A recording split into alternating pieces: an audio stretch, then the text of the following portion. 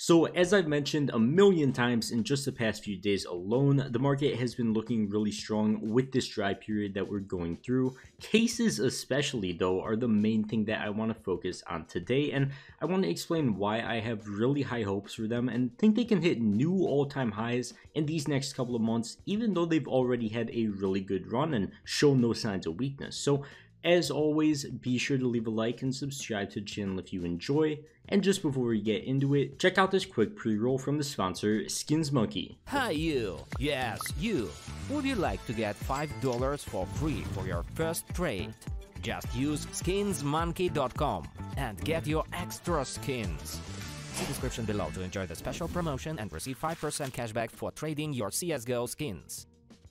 So first of all, let's go over a couple cases that have just been going crazy in the past few months, especially the past month. So starting with the Riptide and Broken Fang cases. First of all, Broken Fang cases have now hit a price that they weren't even at throughout pretty much all of the operation when it was actually happening. And even in the early stages when the cases were first introduced and there was low supply, these cases weren't even at the price they're at now, which just shows how strong they are.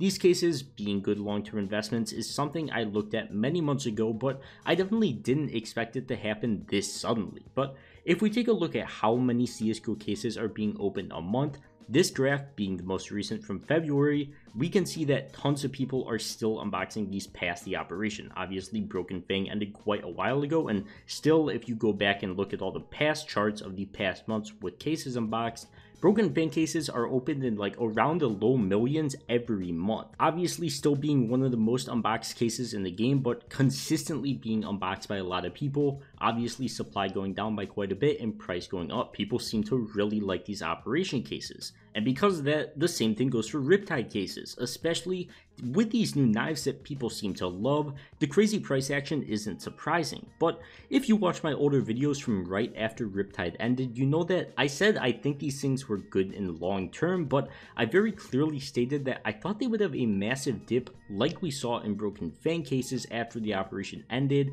as hype dies down, and then once again, we get the new operation released. I think they'll bottom out and it'll be up from there.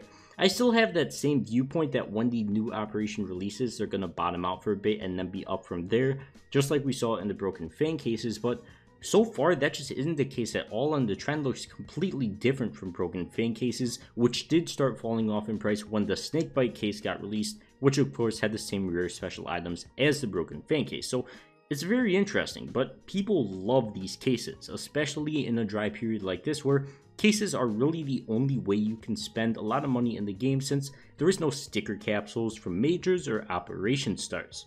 But either way, those aren't the only cases going crazy. Gamma, Spectrum, Phoenix, Clutch, glove cases, older cases as well, all doing really well. Just go and check the Steam market in all of those and see. So now let me explain why I think these cases still have room to grow in the next few months.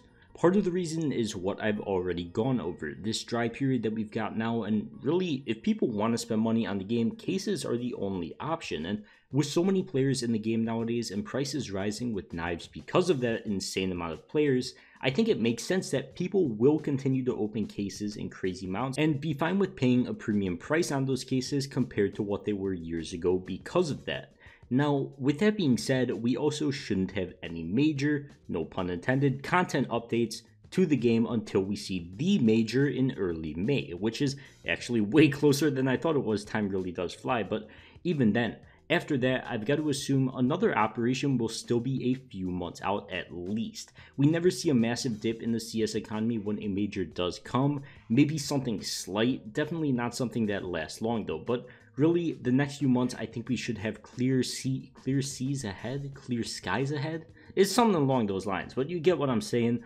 I don't think we're really going to have anything that's going to crash the market anytime soon, once again, until we see that operation. So because of that, I think the case economy and the entire CS economy is really strong. And I didn't even mention this summer hype that so many people, including myself, have talked about. We start to see some crazy price action during the summers than we have in the past 2 years, and I think that it's entirely possible it'll happen this year as well with this player count. Now, I have said before that it isn't something I would gamble on at all, and I would definitely not be buying right now if your sole reason to sell would be if we saw all this crazy summer hype and you would just sell then. It's just The risk reward isn't really that bad because I'm sure the market will either increase a bit or stay where it is, but I don't know if we're going to see this massive spike like we saw last year, and I wouldn't gamble on it because there's no real way of telling it. It's just a gamble. But either way, I don't really see any reason to sell at this point in time unless you want to move your money into something else. Obviously, there's been some really strong gains so far, but I think these next months are overall just going to be in the positive. Now, with that being said, I don't think we're going to go through these next months without seeing some pullbacks in price as well, because if we just see a really strong uptrend with these, even in a parabolic uptrend in certain cases, it's just not going to continue like that, especially for a few months time. These skins and cases should absolutely have a correction in price, which can be pretty drastic. It can be a pretty drastic move for a drop, or at least things might flatten out in price like we've already seen in cases like the breakout case for the past few weeks. Like, don't be surprised if we see this in other cases, because they've had a really strong run already, and it happens a lot if you look into past market trends. But I wouldn't even consider it a sign of weakness. Once again, in a time like this with no other content in the game, I'd say that usually if things flatten out for a considerable amount of time, prices tend to break upwards, because you gotta think, what does the price flattening out mean? It means people are fine with buying at this price, and if supply keeps getting lower and lower on the market as people buy at that price, and then people are fine with paying a few more cents just keeps carrying up and supply keeps getting lower until somebody dumps a bunch of cases on the market, or a bunch of people dump cases, and then supply comes crashing down for a bit. But so far, if things are just sitting flat at insanely high prices that are near all-time highs already, like in the breakout case, it's pretty much at an all-time high. Other than the insane summer hype we saw from last year, that's pretty much, I believe, the only time it's been over the price it's at now. So I'd consider this its real all-time high without some insane hype behind it. This is a normal price for it to be at, and it's very strong. But either way, I don't think we're going to see any sharp downwards moves until a new operation gets released, and I don't think if we see a correction that it'll stay at that price for a considerable amount of time. I think the operation is the only thing we have to worry about. But overall, I think that is going to wrap it up for this one. I'm of course holding all my play skins as well throughout this time. Personally, just a big fan in the market right now. But if you aren't, hey, you've probably made some good money already, and selling for a profit is never a bad thing, so it's completely up to you. But besides that, as always, be sure to leave a like and subscribe to the channel if you did enjoy, and check out Skins Monkey as well. But for now, I'll see you guys in the next one. Peace.